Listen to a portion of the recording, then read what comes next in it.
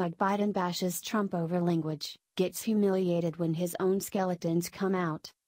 Despite the fact that President Donald Trump was right when he allegedly referred to certain places as shitholes, the left has been on the warpath ever since hearing the claims that he referred to such places as exactly what they are.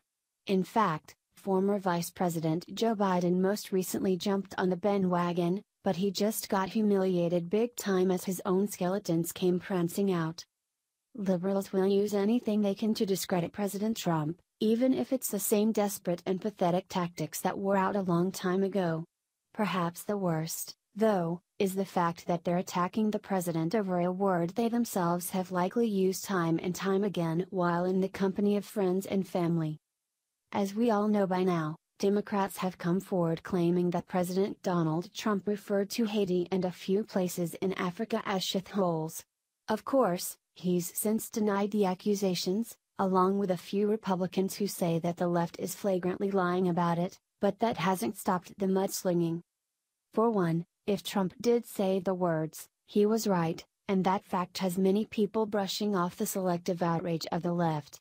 However, the fact that there is example after example of the left twisting, misrepresenting, or even flat out lying about the president, it makes it easy to disregard this allegation as false.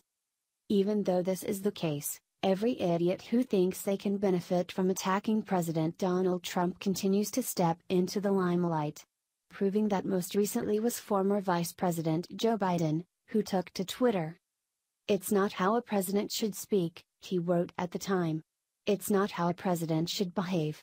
Most of all, it's not what a president should believe. We're better than this." Too bad for him, his own words were about to turn around and bite him on the backside, the Daily Caller reports. For one, it doesn't look like anyone really wants to hear from Chester the molester anymore. However, his own dirty skeletons were about to come out of the closet and leave him downright humiliated as well. Courtesy of John Cardillo, it's been exposed that Joe Biden should have thought twice before condemning someone else's foul or inappropriate language.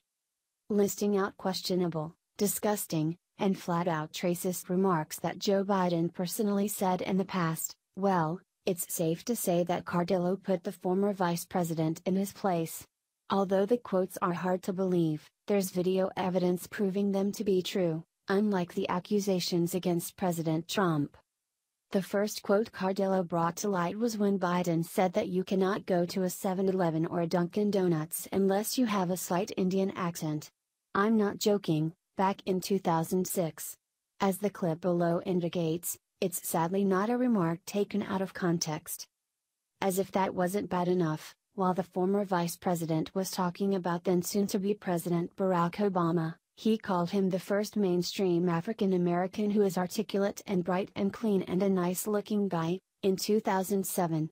Of course, we all know that's just simply not true, as there were plenty of African Americans who fit those qualifications before Obama was ever known.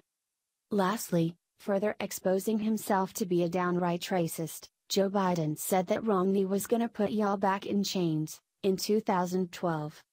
At the end of the day, it's alright to criticize what other people have to say.